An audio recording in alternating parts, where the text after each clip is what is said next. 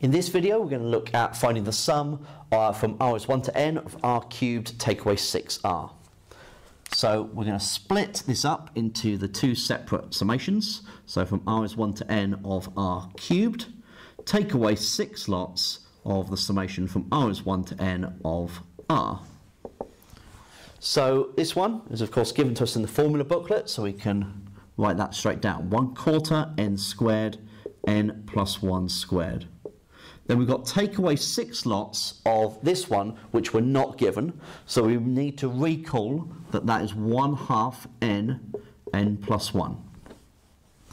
So we have the 1/4 n squared n plus 1 squared, take away 3n plus 1. Okay, so what can we factor out of both of these terms? Well, they both have the n plus 1 in common. What would be left for this term would be 1/4 n plus 1. And for this term, take away 3.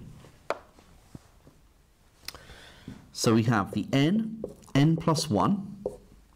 We've got 1/4 n squared plus 1/4 n, take away 3. So I'm going to factor 1/4 out from that bracket, leaving me with n squared plus n, and we would have to have take away 12 here. Okay, 12 lots of 1/4 will make the the 3.